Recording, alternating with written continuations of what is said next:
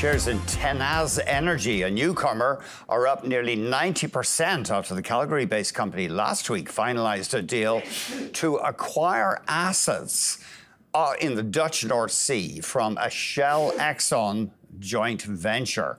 And this apparently will make Tenaz one of the largest operators in that Dutch marine play by increasing production by the equivalent of 11,000 barrels of oil a day. It's all gas here, though, in this case. We're joined by Anthony Marino, President and CEO of Tenaz Energy. Anthony, great to see you back. The market likes this deal. So tell us, what are you buying here? Are you actually buying oil rigs here? Will you be operating them, or how does that work? We are buying producing assets, as you said, almost entirely natural gas, platforms, wells, the pipelines that transport the gas to shore, the onshore gas processing facilities. So everything associated with the production phase of the natural gas in the Dutch North Sea. And you'll operate them yourselves with your own people, or do you have contractors do it? We're looking at some of the metrics here. Yeah, we will be operating 87% of that production. We'll be doing it with our own people. This is the NOM workforce, or NOBV, NOM offshore workforce, that'll be coming over to Tenaz, and that'll be operators in the field. It'll be the office staff as well, the engineers, the geoscientists, the other people who work on the assets, both in the office, in the plant onshore, and in the offshore platforms.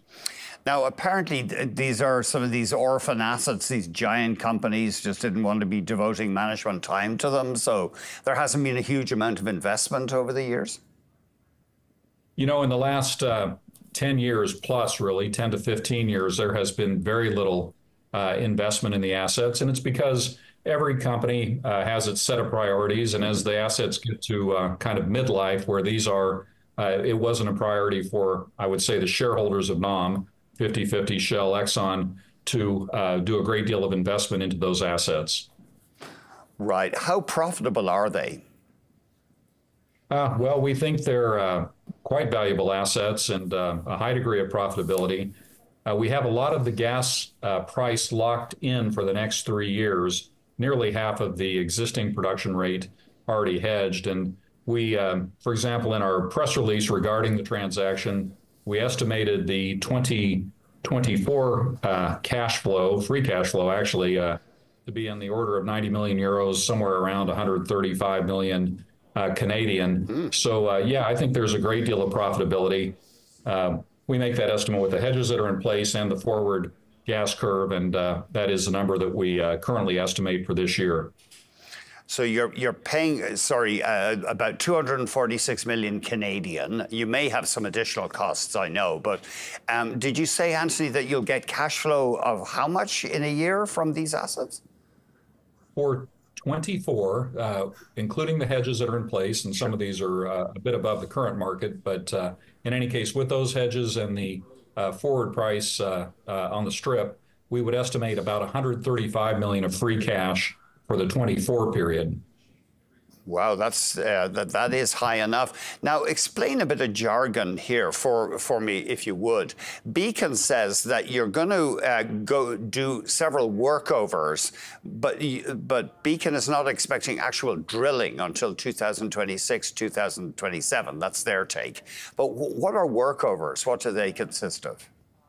Well, workovers are when you have an existing well, existing producing well, or it could be an idle well, and you, for example, you might pull the tubing out of the well, go in and perforate a new interval. You might set various tools in the well to shut off one producing interval, open up a new one. You might change the size of a tubing string. These would be work on an existing well that does not require new drilling.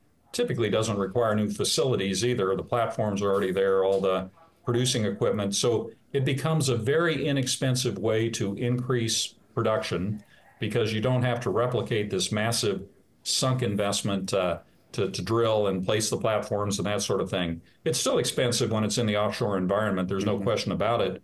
But nonetheless, with the production rates you can make, the gas price that is there, you can make a real good rate of return on workovers. And that's going to be one element in our program, and it will probably be an earlier element than putting a bit into the ground and drilling new wells. And your previous deal, if I remember rightly, you paid €1 to Exxon for something like the equivalent of 500 barrels a day. That was a much smaller transaction. Exactly, Andrew. You're very correct about that. And that one was much later in life, I would say, than the assets that we're acquiring now. It was also non-operated. So there are a variety of differences between the production bases that don't make them exactly comparable on a unit of production basis. I think this NOVB is a great asset base with really a lot of potential. Putting in additional compressors, working over wells, eventually development drilling, eventually exploration drilling, tying in discoveries that have to date not been produced. All of these things, I think, are available in the portfolio, and they should improve the production profile going forward. And Anthony, can you remind us, what is your plan? Do you think you'll focus on Europe with more acquisitions, or will you even do more deals in the near future? We would like to do additional deals. We have what we call a transaction pipeline, projects for acquiring producing assets or development assets at various stages of deal making, I guess. And we do hope to make additional deals out of that pipeline. We always say that we cannot guarantee the certainty of any deal or the timing of it. And so we don't tend to kind of foreshadow it or tell the market if or when something might occur. But yeah, we do intend to make additional deals. Europe is at the top of the list. Second in second region for us probably is Latin America today. We've got some optionality to expand in Canada and probably MENA or Middle East, North Africa in some jurisdictions. Might still be acceptable to us, but that's our ranking. Europe, Latin America, around our existing assets in Canada would be probably the main areas. And we'd like to expand in the Netherlands over time. You get a good operating base, and you're able to take advantage of the economies of scale in the operation, sometimes by adding additional assets to it. No telling if that will occur, but we believe in the jurisdiction. We believe in the workforce that we're acquiring there to help us grow further down the line, both organically on those assets and potentially through further acquisition.